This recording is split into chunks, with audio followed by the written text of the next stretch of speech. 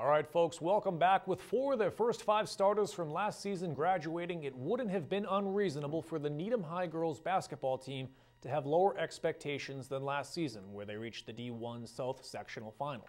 Don't tell that to head coach Kim Benzan, though. Her Rockets still have senior forward Christine Ganser, who scored her 1,000th career point as a junior last season. The girls opened the season with a 64-45 win over Braintree, and Ganser led the way with 20 points. On Tuesday the 15th, the girls played the Dedham Marauders at the A-Gym, and they were looking for a repeat performance.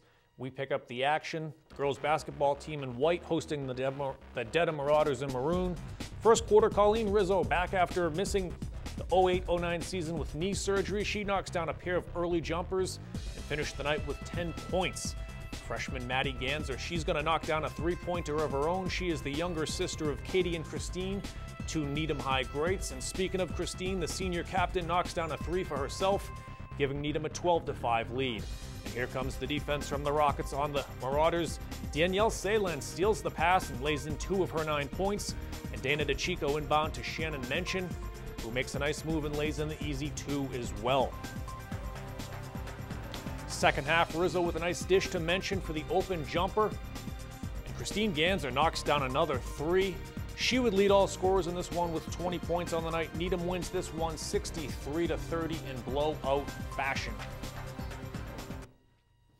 Well, the girls are away to Brookline and Wellesley next week. The boys open their basketball season with a buzzer-beating victory at Dedham.